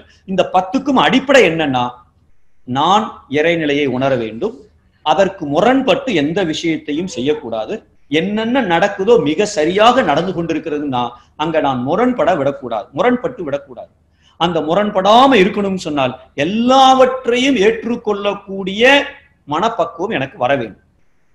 இதெல்லாம் வந்துருமா? இதெல்லாம் சுலபமா? வராது, கஷ்டம்தான். அதுக்கு தான் மகரிஷி என்ன கொடுத்திருக்கிறாங்க, ராஜ யோகத்துக்கு கீழே இருக்கக்கூடிய எளிய முறை குண்டலினி பயிற்சி, இந்த தவத்தை கொடுத்திருக்கிறார்கள். தவம் செய்ய செய்ய செய்ய நமக்கு 2 விஷயம் கிடைக்குது. ஒண்ணு, மனோசக்தி கூடுகிறது. நான் என்ன செய்யணும்னு நினைக்கிறோன்னு அதை செய்வேன். நாளையில இருந்து எக்ஸசைஸ் போடுவேன்னா போடுவேன், 4 மணிக்கு எந்திரிக்கிறேன்னா எந்திரிக்கிறேன், கோவப்பட மாட்டேன்னா கோவப்பட மாட்டேன். மனோசக்தி எனக்கு கூடுகிறது மெடிடேஷன் செய்ய செய்ய. 2வது, மெடிடேஷன் பண்ண பண்ண என்னுடைய அலைச்சுழல் குறைகிறது. மைண்ட் ஃப்ரீக்வன்சின்னு சொல்றோம். இந்த மன அலைச்சுழல் குறைஞ்சிடுச்சுன்னா நான் சொன்ன எரிச்சப்படுறது, கோவப்படுறது, கவலைப்படுறது, புலம்புறது, குறை சொல்றது, குற்றம் சொல்றது, வற்புறுத்துறது, கட்டளை இடுறது, அதிகாரம் செய்யறது, அவமானப்படுத்துறது, அது எதுவுமே இருக்காது. அலைச்சுழல் 14க்கு கீழே குறைஞ்சிட்டுன்னு சொன்னான். அப்போ இந்த மெடிடேஷன் செய்ய செய்ய செய்ய செய்ய கண்டிப்பாக நான் அந்த கர்ம யோகத்துல எப்படி செய்யணுமோ, என்னென்ன செய்யணுமோ அதையெல்லாம் நான் செய்யக்கூடிய அளவுக்கு எனக்கு மனம் கொஞ்சம் பக்குவப்பட்டு. சோ அப்ப நான் செய்ய வேண்டியது இந்த மெடிடேஷன். 2வது, எது கரெக்ட் எது தப்புன்னு கண்டுபிடிக்கிறதுக்கு மகரிஷி கொடுத்திருக்கிற அந்த அகத்தாய்வு பயிற்சி, தற்சோதனை பயிற்சி. சோ இந்த தற்சோதனை பயிற்சிங்கிறது ஞான யோகம். எது சரி, எது தப்பு, எது உண்மைங்கிறது. அப்போ ராஜயோகத்துல மனசுக்கு ஒரு பயிற்சி, அறிவுக்கு ஒரு விளக்கத்தை கொடுப்பது இந்த தற்சோதனை பயிற்சி. அந்த ஞான யோகமும் இது வந்தாச்சு. அடுத்தாப்புல நான் எதை செஞ்சாலும் சரி, எக்ஸசைஸ் போட்டா ஹெல்த்தியா இருப்பேன், அது நம்பிக்கை, அது பக்தி யோகம். நானே எனக்கு நம்பிக்கை இல்லை, இன்னைக்கு எப்படி இருக்கீங்க சார்ன்னு கேட்டா ஒவ்வொருத்தரும் ஒவ்வொரு பதில சொல்றாங்க. நல்லா இருக்கேன் சார், போகுது சார், ஏதோ இருக்கேன் சார். என்ன ஏதோ இருக்கேன் சார்? ஐசியூல ஒருத்தர் இருக்காருனாலேயே, தீவிர சிகிச்சை பிரிவுல இருக்காருனாலே அவர் சூப்பரா இருக்குன்னு சொல்லணும். ஏன்னா டாக்டர் நம்பிக்கை இருக்கிறதுனால தான் அவர் ஐசியூலயே சேர்த்திருக்காரு, இல்ல வெளியில அனுப்பிச்சிருக்கலாம். ஐசியூல இருக்கிற ஒருத்தரே சூப்பரா இருக்குன்னு சொல்லணும் அப்படின்னு சொன்னால் அப்ப நாம எவ்வளவு சந்தோஷமாக இருக்க வேண்டும். இந்த கர்ம யோகத்தோட நான் எப்படி செய்கிறேன் அப்படிங்கிறது எவ்வளவு முக்கியம். நன்றி உணர்வு. ஐசியூல நான் இருக்கிறேன், அதுக்கு நன்றி சொல்லணுமே கடவுளுக்கு. அப்படின்னா அப்ப என்கிட்ட எப்பொழுதுமே நன்றி உணர்வு இருக்கணும். நம்மளுடைய நோக்கம் என்ன? இறை உணர்வு, இறை அறிவு இல்ல, இறை உணர்வு. அப்படின்னா அந்த உணர்வு எனக்கு எப்பொழுதும் இருக்கணும். நன்றி உணர்வு, சந்தோஷமா இருக்கிற ஒரு உணர்வு இருக்கணும். அப்படின்னு சொன்னா எப்படி இருக்கீங்கன்னு கேட்டா சூப்பரா இருக்கேன் சார், நான் என்ன நினைக்கிறேனோ அதுதான் நடக்க போகுது. சோ அப்போ அந்த அளவுல நான் வந்து இதை கொஞ்சம் பின்பற்ற ஆரம்பிக்கிறதுக்கு இந்த ஞான யோகம், ராஜயோகம், பக்தி யோகம், இந்த 3மே உதவி செய்யும். சோ அதனால மகரிஷி வந்து நமக்கு எல்லாத்தையும் சேர்த்து அருமையா இந்த மனவளக்கலையில கொடுத்திருக்கிறாங்க. இதையெல்லாம் நாம் செய்ய செய்ய செய்ய செய்ய சுருக்கமா ஒரு ஒரு புது கவிதை. அதாவது பணத்தை நாம சேமித்து பின்னாளில் பயன்படுத்திக் கொள்ளலாம். இன்னைக்கு நான் கொஞ்சம் கஷ்டப்பட்டு சிக்கனமா இருந்து 1 லட்ச ரூபாய் செலவு பண்ணா நான் ஒரு வருஷம் கழிச்சு ஒரு யூரோப்புக்கு ஒரு டூர் போலாம், எப்படினாலும் நான் செலவழிக்கலாம். ஆனால் வாழ்க்கையை ஒருபோதும் மிச்சம் வைத்து சேமித்து வைக்க முடியாது. அன்னன்னைக்கு நான் வாழ்ந்தாக வேண்டும், திருப்பி எனக்கு கிடைக்காது. ஆகவே நான் இப்பொழுது நான் என்ன செய்து கொண்டிருக்கிறேன், எதை செய்து கொண்டிருக்கிறேன், அதுதான் இந்த கர்மயோகத்தோட சாராம்சம். சோ அந்த நன்றி உணர்வோடு பிறருக்கு ஒத்து உதவியும் விளைவை கணித்து கொண்டும் எதிர்பார்ப்பு இல்லாமலும் பிறருக்கு எந்தவித துன்பமும் கொடுக்காமல் என்னுடைய செயலை நான் செய்ய ஆரம்பிச்சிட்டோம் அப்படின்னு சொன்னால் கண்டிப்பாக அந்த பிறப்பின் நோக்கம் நிறைவேறும், இறை உணர்வு கிடைக்கும். அப்படி என்றால் நம்முடைய வாழ்க்கை ஆனந்தமாக இருக்கும் என்று கூறி, அப்படிப்பட்ட ஒரு ஆனந்தமான வாழ்க்கை நம் ஒவ்வொருவருக்கும் கிடைக்க எல்லாம் அல்ல இறை அருளையும் குரு அருளையும் வேண்டி வாழ்த்தி வணங்கி விடைபெறுகிறேன். வாழ்க வளமுடன். வாய்ப்பளித்த நல்ல உள்ளங்களுக்கு நன்றி. வாழ்க வளமுடன். வாழ்க